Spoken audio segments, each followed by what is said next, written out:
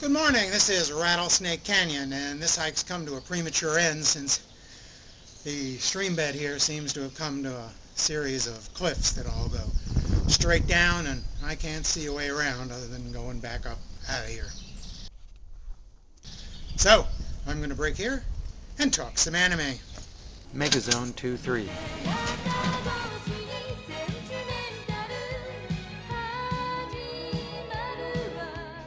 Megazone 2-3 was a landmark sci-fi OVA from 1985. Historically, it holds the distinction of being the second anime made for sale directly to home video after Dallas, and the first to be financially successful at it. Shogo is a young man living in Tokyo. When he's not working at McDonald's, he's a biker who rebels at authority, something that's become a bit of an anime cliche since then. Shogo likes speed and doesn't mind starting his day with a police chase. One day, he runs into a pretty girl. Actually, he narrowly misses running into her, but ever on the make, he uses the opportunity to give her a lift and get her phone number. Yui is a backup dancer, and soon they're lovers. At almost the same time, one of Shogo's friends shows off a spectacular new bike he, borrowed without permission from his top-secret government employer. It carries the unknown name Bahamut, but it'll end up being known as a Garland. It turns out that bike is really important to some very serious and powerful people, and in the fracas, Shogo ends up with a bike. Both the military and the police want that bike back, and during the chase, Shogo discovers it has some remarkable abilities. It can leap over cars, it has sensors that can look through walls, and it can even transform into a humanoid mecha with some pretty impressive weaponry. One of Yui's roommates, Tomoe, thinks that bike is the perfect special effect to make her debut sci-fi film, starring Yui and Shogo, and the bike, of course. That maybe exposure Shogo and the bike don't need. It seems that bike will give him access to places and things that powerful people don't want him to know about. A handsome military officer known as BD is going to become Shogo's nemesis as the military seeks to reclaim their superbike. And there'll be a couple of fights and a couple of serious conversations, too. All this is told with a very musical soundtrack sung by Eve, the idol sensation. Eve is always on TV and the radio to provide background music for just about every scene.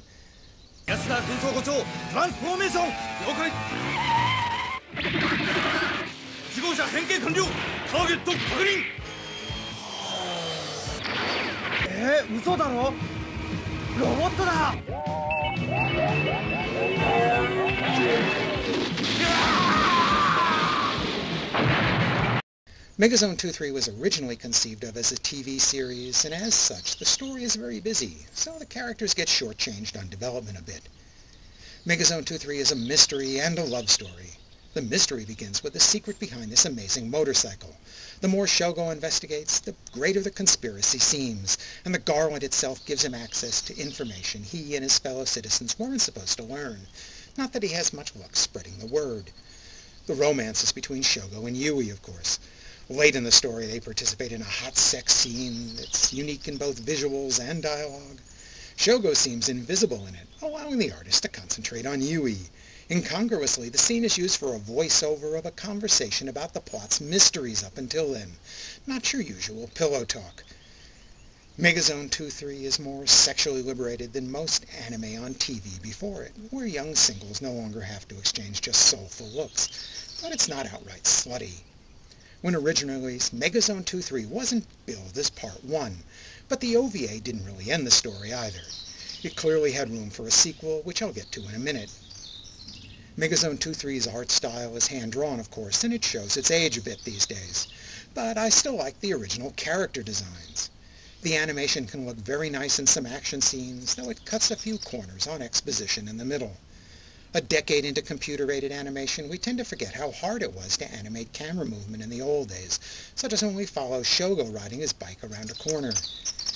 The director was Nobuo Ishiguro, who worked on Macross and Orgus and later The Legend of Galactic Heroes. In the old days, I gave the original Megazone 2-3 OVA 4 stars for an original plot with some surprises and animation that was better than TV series, if still a bit less than a movie. I confess I didn't find its perplexed hero, Shogo, very likable. The whole thing looks 25 years older today. So do I. Okay, now I want to talk about the Megazone 2-3 sequels, parts 2 and 3. Spoilers are inevitable.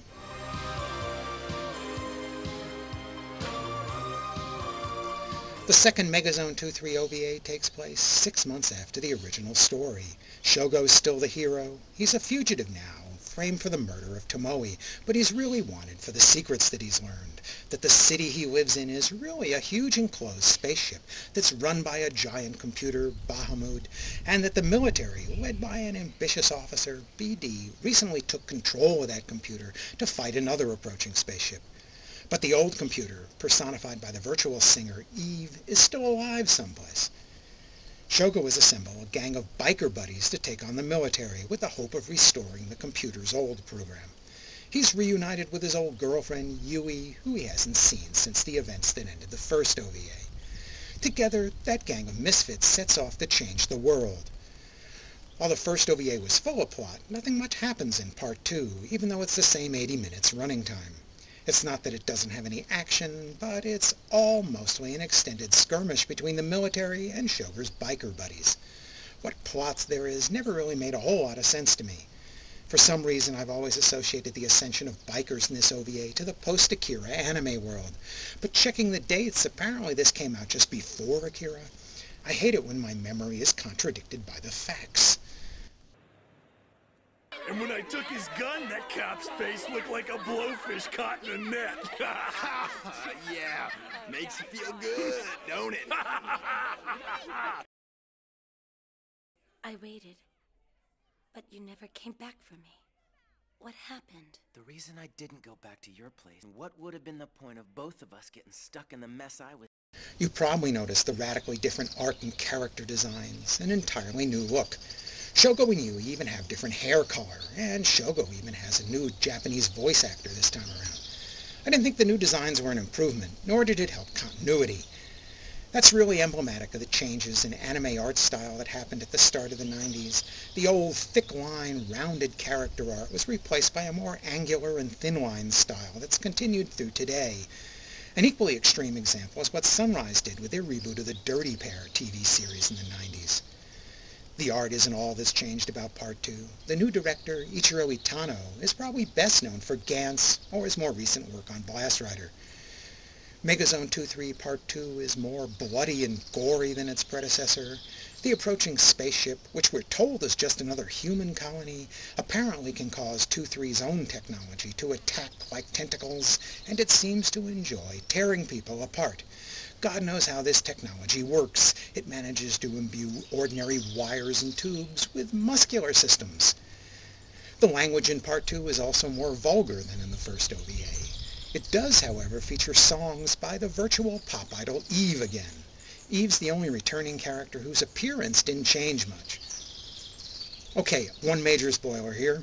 You didn't. His father. The computer, Adam, is supposed to decide if the people on 2-3 are worthy to return to Earth, or if they'll simply choose the same old violent path that Earth's previous destruction was caused by. So, it decides it likes the bikers better than the military, because the bikers like to fight soldiers, while the soldiers like to fight bikers. In terms of proclivity for violence, this seems a distinction without a difference. These aren't flower children, they're a violent bike gang. This irony is highlighted when, right after Eve and Shoujo finish a talk about how Adam wants to exclude violence from the New World, BD appears, and Shogo charges right at him and starts a fight. Meanwhile, the computer decides to kill off all the non-combatants, the Megazone's peaceful civilian population, while Eve thoughtfully sings them a consolation song. Really? I give Megazone 2-3 Part 2 just 2.5 stars. I found it a real disappointment.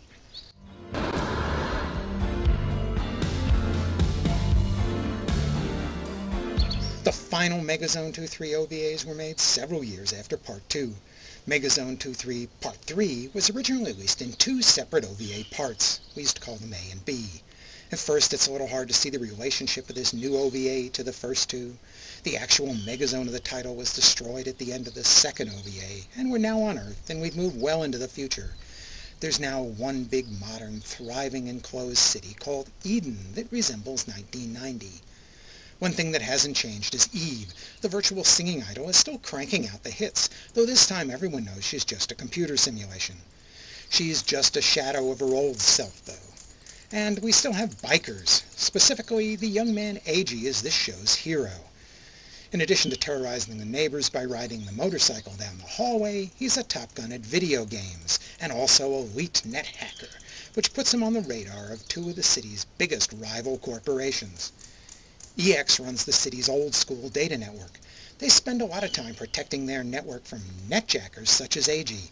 They even have an armed squad of net police on flying bikes. Apparently it's easier to track down hackers if the whole world is only one city. EX wants to recruit Eiji and his skills to work for them.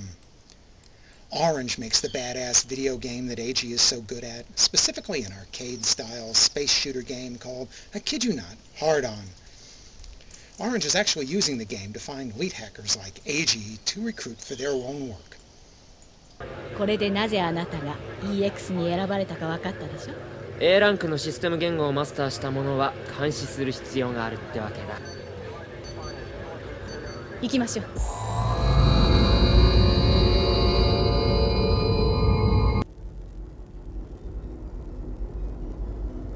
エイジ高中を連れてまいりました。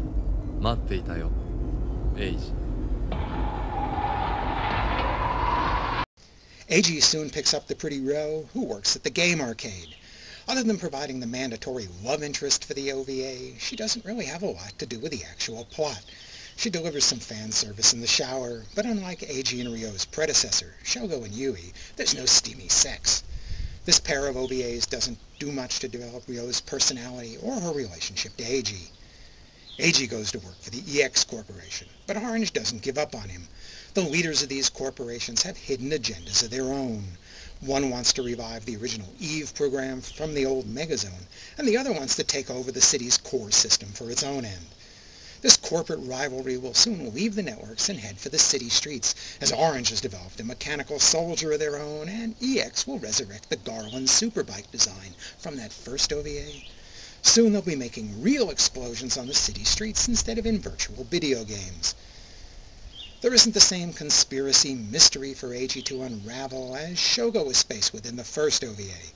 We learn that both corporations are planning something strange because we see their leaders plotting ominously behind the scenes, but Eiji is oblivious until they actually put those plans into operation. Megazone 2-3 Part 3 was made as two separately released OVAs. It has two co-directors. Kenichi Yadagai led the first part. Shinji Aramaki, who more recently directed the CGI Appleseed and Ex Machina OVAs, directed the second half. The first half takes it a little more slowly, does the exposition, and is better organized. The second half delivers more action, but the plot gets a bit muddled. When the original Eve persona finally awakens, she takes a liking to Eiji and trusts him as her new partner a little too quickly. I hope the two of them do a better job at saving the city than Eve did with Shoujo. Neither half of Part 3 has the same quality of fluid animation as the original OVA. As time went on, most OVAs had smaller budgets to compete in a more crowded marketplace. Yadagai prefers a reduced frame rate for his action scenes in the first half, and Aramaki prefers simpler action and stills in the second. I give Megazone 2-3 Part 3 3 stars. It's better than Part 2, but it never really engages with the characters, and the plot seems, well, partly a rehash of what the original was without all the mystery. So, to sum up Megazone 2-3, the original was a landmark OVA from the early days of home video. It provided a story length between a TV series and a movie with animation quality better than a television series and sexual contact that wouldn't have been appropriate on 80s broadcast TV. It wasn't really conceived of as a longer story, and its sequels were made 2 and 4 years after the original.